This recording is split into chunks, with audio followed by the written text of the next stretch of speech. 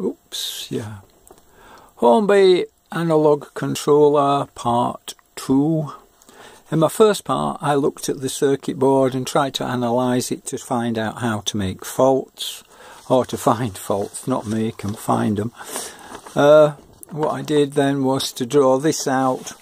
Maybe I didn't explain it clearly enough. Essentially what I've got here is this components. This one's this is this, and this is that. That's the link there. And then here we've got the changeover switch. So I suggested using a multimeter. Any old multimeter should do. It shouldn't need to be anything special. Here I've got a little analog meter which I've got set here, I don't know if it's obvious or not, to 20 volts. Can we get that a bit better there? Sorry, not 20, 50 volts. This only does 10 and 50 volts DC, so I've put it on the 50 volts DC range. And then I'm going to put the probes onto the circuit board so that I can measure the voltages. So to start with, what I have is the input here. So these two are the 0 volt inputs. That's that and that. Then I have this one here, which should be the 19 volt input. So I put my probes to measure this. I put my probes either on there or there. They should both be the same. And onto there. And that should give me my 19 volts in. I can then come down and check each of these to check that I've got a voltage all the way down. It won't be 19 volts, it'll be somewhere around, but not 19 volts. So that's what I've tried to show on this diagram. I can then come across. So for example, if we have a look at the voltage regulator, the 7806, that's this here, then I can do the same sort of thing, put my probes on. If I look here, the middle of the 7406, it should be 0 volts, and this should be the incoming voltage. So what I do is to put that onto there, and that should give me my incoming voltage. I can then swap it over to the other side so that I'm still measuring 0 volts on the middle one, but bring it across and touch there, and that should give me 6 volts. So that is the 6 volts coming out, which also comes round, right round and down onto the middle of the chip. So let's have a look at the chip itself then. I could leave my 0 volts on there and put this down onto the middle pin of the chip, and that then should give me my 6 volts again. And since the middle pin on the top row is 0 volts, I should be able to do that and get my 6 volts out. Hope that makes the first video a bit clearer.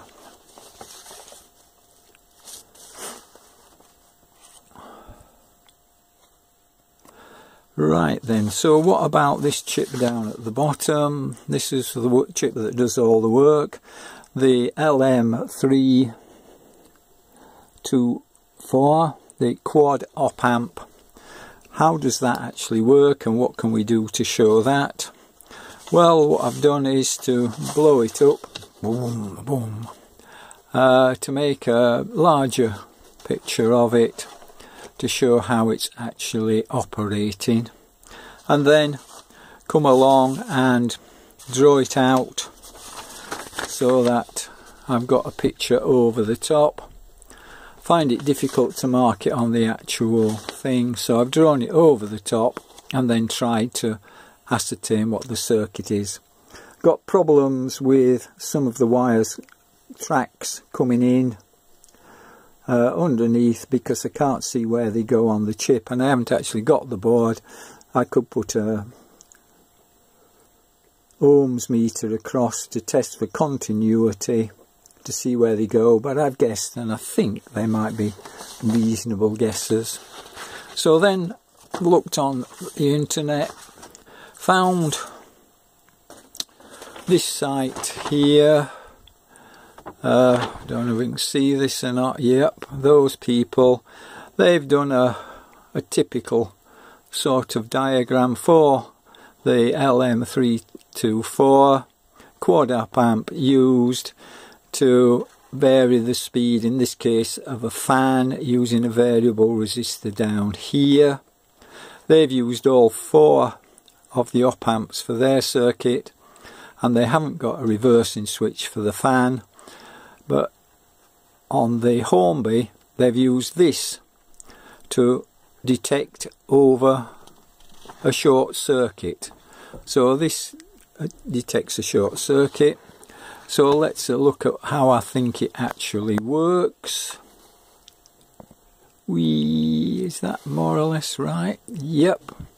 So how does it work? Well, coming in at this side we have the 19 volts going in to the changeover switch and the motor here, and then down at the bottom here we've got a FET transistor which switches the motor on and off, connected down to ground via this sense resistor. So as it's there, the top yellow connection is to 19 volts, the green bottom one is to the FET, which will connect it down to 0 volts, and if I change the direction, the yellow wire at the top comes down onto the 0 volt rail and the green rail comes onto the 19 volt rail. So that's the changeover switch.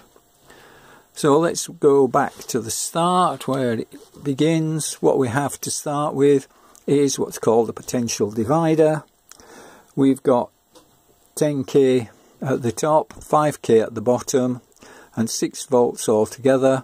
So we can assume we're going to get 2 volts into this input of the operational amplifier. We'll also get the 2 volts in to this input, which is of the second amplifier, operational amplifier. So we've got 2 volts into both. So this input has got 2 volts and it looks at this input. Now if this input is greater than that input, then the output goes positive. If this input is greater than that input, the output will go negative. And wired as it is there, what it will do is to produce a square wave on the output. So this output here will produce a square wave. We then put it into this operational amplifier, which, because it's got a capacitor on the feedback, is going to change that square wave and change it into a triangular wave. Now the beauty of the triangular wave is if we just cut it at the bottom, and then we will get a very narrow peak coming out, as opposed to if we cut it at the top, where it will become a lot wider peak. So at the bottom you'll get very narrow peaks, but at the top you'll get nice and wide peaks. The frequency should be the same, but the time that the output is on for is greater, and that therefore acts as a higher voltage, average higher voltage. So we've got that coming, well, that triangular comes out of here, but we have somehow to be able to cut that triangular wave to get our peaks, and to do that we use this third operational amplifier, and the point that it cuts it with is controlled by this variable resistor here, which feeds in to this input, and this other input here is the triangular wave. So we've got a triangular wave coming in here, the voltage from the variable resistor coming in here, and that then gives us, depending upon the voltage here, gives us the different peaks coming out. So slow, narrow peak, large, wide peak. or something like that anyway. Right, the other thing is the switch, the high-low switch. How does that work? Essentially what we've got is two resistors. They've always got R10 in the circuit, which is a 47k resistor. But if we switch the switch, we also include this 100k in parallel with the 47 ohm resistor, 47 kilo ohm resistor. And that then sort of gives us a resistor, which is the single resistor which replaces those two, of about 33k. So that then has a lower resistance than the 47, so therefore the voltage into the top of this variable resistor will be higher, and therefore we can potentially get a higher voltage out of here, and therefore we can get more closer together pulses out of it. So that then is the high-low with the two resistors. This bottom of the variable resistor comes down to 0 volts via this 3K3 resistor. So this won't exactly be at 0 volts. But I don't know the value of the variable resistor, so I can't really calculate that out. The output of this final op-amp then goes to the LED via this resistor here, and then into the FET to switch on and off the motor. So the motor's being switched on and off very fast at the same frequency, but for different times depending upon where we put the variable resistor. Over here though we have a sense resistor. Now the sense resistor is between the source of the FET and 0 volts, so there will be a current flowing through it, and that current then, because this is a very small resistor, a 0.1 microfarad resistor, it will have a small current flowing through it, but it will develop a small it'll have all the current flowing through it, it will have all the current flowing through it, but because it's a low value, it will only produce a low voltage across it, because V equals I times R, and if R is very small, then V is going to be small. So that then feeds back round here.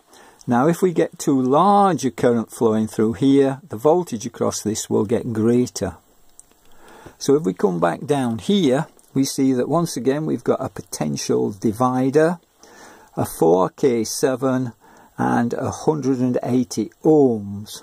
So if we work that out, we find that we get something like 0.2 volts. So this is 0.2 volts across there. So this one has 0.2 volts in it. So as long as this is less than 0.2 volts, the output will be low. And as this output being low then can't go anywhere because of this diode. If however we pass too much current through it and the voltage here gets greater than 0.2 volts, then it will send a signal round here, come into this, and the output then will go high. When the output goes high, it goes through this diode and into this point here, overriding the variable resistor, and this will be high because this is high.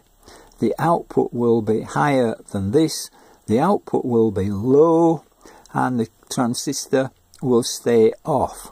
So by putting too much current through, we've sent feedback into this op-amp, which has switched this op-amp off. Not only does it switch that op-amp off, but it's got a diode feeding back into it. So as soon as this goes high, this diode feeds back into here, keeping this high, and therefore this stays high, and this will stay high until we disconnect the power. So we have to turn the power off to reset this.